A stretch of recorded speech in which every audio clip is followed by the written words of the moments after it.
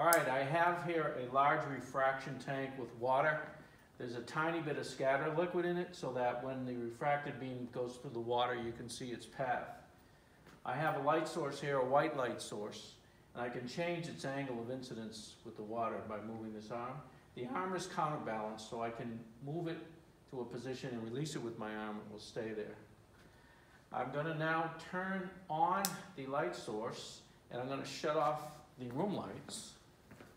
And one more thing I want to say before I shut off the room lights.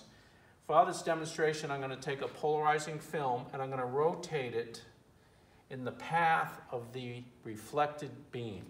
So let me shut off the room lights now. Here we are in the dark. And there's the reflected beam coming down off the water and then striking this diffusion screen up there. And that's away from the Brewster angle. So I'm going to take this polarizer and rotate it. And when I rotate it, I cannot extinguish that spot of light up there because it's not completely polarized. But if I change the angle of incidence with the water, so now it's at the Brewster angle for water.